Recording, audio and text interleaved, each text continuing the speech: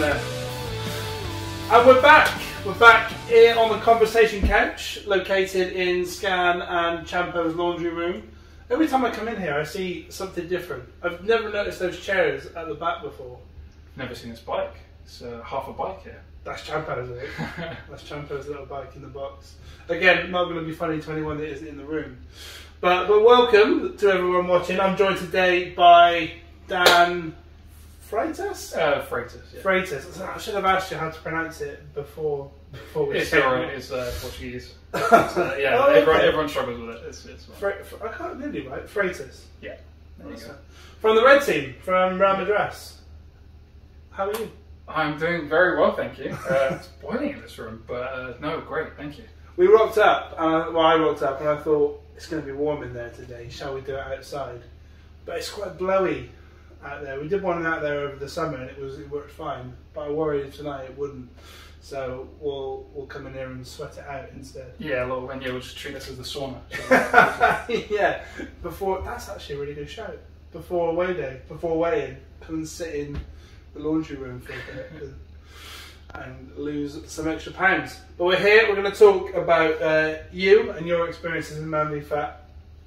Obviously we've talked a little bit about what we're going to talk about, but really what I want to know from you to begin with, it's not anything I've told you I'm going to ask you, it's a big question. You don't have to answer it if you don't want to. Sure. What's your favourite food? I've said this before, it changes. I think the main one I'd go for, the staple, would have to be steak and chips. But I do love katsu curry. Oh, okay. Would you make that yourself? Yeah. Get some packets from Tesco and you can make some just with some rice and chicken. It's really good. It sounds like steak and chips would be more for after weigh-in. Yeah, Katsu curry might fall just before. Yeah. Burn off some with the heat for sure. So, talk to me now about the program at Man vs Fat. What brought you? What brought you here? What brought you to us? Well, I guess I should go into my sort of story because it all sort of intertwines. Well, it's quite an interesting one, isn't it? Your story. Yeah. Tell the good people. Well, my story begins with I've always sort of lived and worked in London. Always quite a wide guy, and I met my wife, who at the time was, of course, my girlfriend, over in Wales, and we got to a point where it was right as the pandemic was starting. I was at work and she messaged me saying, "Boris has just said work from home, you should work from home right now."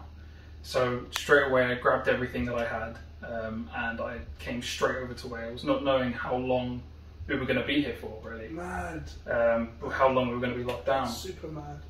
And so I had already been sort of starting to lose weight in the travels down I would do.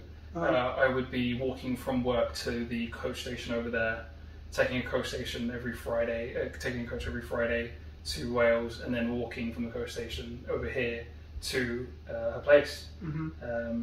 And so that's how I started losing weight. But then when I moved over here, just as everything was opening back up after the pandemic, or sort of things started opening up, I was thinking, I really want to get into football. I still want to lose more weight. I want to meet people. I don't know anyone here. And I came across Man vs Fat on Facebook.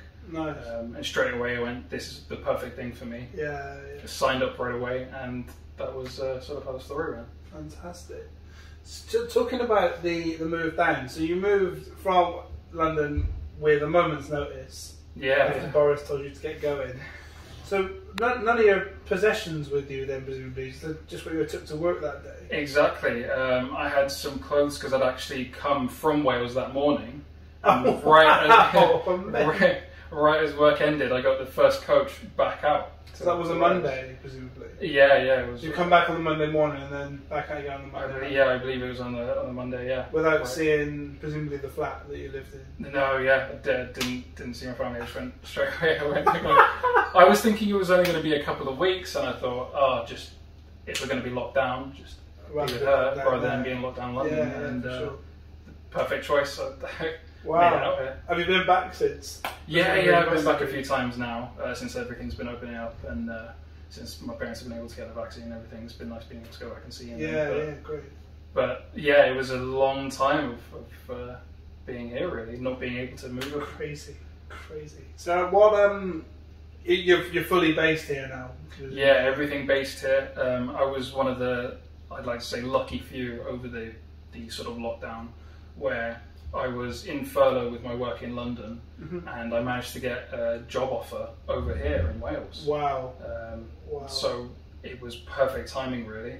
And as soon as everything started opening up, rather than going back to the old office, I went to my new office over here. So it was a set of really incredible, lucky circumstances. Yeah, for sure. If you hear a few stories like that, it's that's really, really good. So where? I mean, I've never looked at you and thought, God, Dan's fat. You don't look fat. Where sort of have you got to in terms of your weight at your peak? Was there a peak that you remember? Yeah, I remember one time weighing myself in a couple of years ago now, and I was 120 kilograms. And it sort of blew me away because that's me at the moment. 120. Yeah, it blew me away because at the time I always knew it was big, but I've never really put a number to it. And so weighing myself in, it sort of really hit me all at once. And when's this? What? This would have been when I last remember weighing myself at that size. I think it must have been the beginning of 2018. Okay. So yeah, that was my peak. Really, is what I think of as my peak at least. And where are you now? Right now, I just weighed in on Friday at 86. Awesome. That's a huge loss in that time. Yeah, it's a good amount. I'm really happy about it. I think the biggest thing for me wasn't the numbers so much as I remember being in XXL shirts and everything, and starting to go shopping over here in Wales and being like, wait, I can fit in a medium? It was the weirdest thing. Blew me away. That's a lot of sizes to drop in one. Yeah, because I was still walking around in the XXL clothes I had lying around from not even being able to move all my stuff over. That's just mad. Everything I had was XXL, and just jumping straight down to a medium. What's the goal for you? What's the goal here? I think in terms of a goal, I don't think I've ever had really one set perfectly, but okay. I think being my boss is one I like within the program. Certificate, isn't it? Yeah. I've seen Alex and Ross having their. Yeah, they rock it. They rock it for sure. I'm thinking, that's where I want to look towards. You couldn't be too far away from that, couldn't you? I'm not quite sure. I think my BMI is somewhere around 29. I think I've still got another 4 points to drop. Good. But in terms of how weight, I'm not exactly sure where that is myself. Yeah. It differs to everybody. It's a difficult scale to navigate, but. You look amazing. I'm sure you're feeling much better for it. Thank you. Talk to me about so let's talk about the red team and my man we found on our nightstand here. Have you got like a favourite moment that sticks out since joining us? I think I've got a couple. I think the biggest one for me was having the award ceremony 11 aside.